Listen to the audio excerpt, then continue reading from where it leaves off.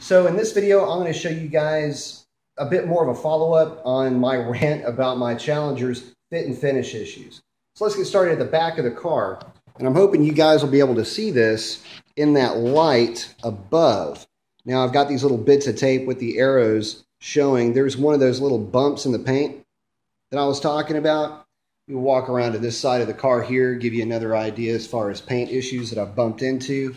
Hopefully you can see this. Again, it's kind of hard for some of these to come up on camera. You can kind of see it there.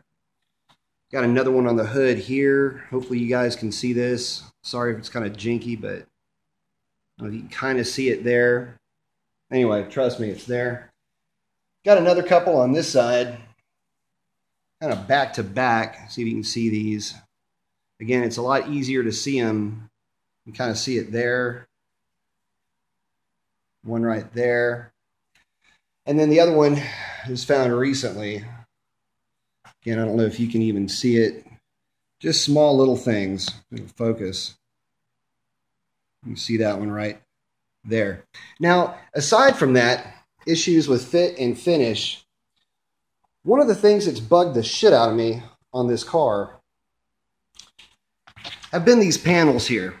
And if you can see this, this is kind of a drip mark going all down that quarter panel. Instead of being flush and flat, it's got kind of an intermittent ridge that starts at about here and works its way down.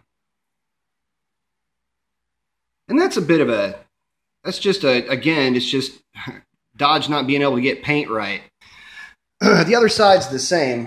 Now, when I talk about fit, this is the most glaring one. It shows an example. This is pretty flat, pretty nice. Come around over here. Oh, look at that. Great job, Dodge. Again, those are paint issues and some fit and finish problems that I was ranting on a little bit in one of my last videos. Now, aside from that, again, love the car to death. Wouldn't trade it for any one of the other ones. I'm sure they have their own set of problems as well. But just again, to show you guys and showcase some of the issues that I've got as far as fit and finish. There you go.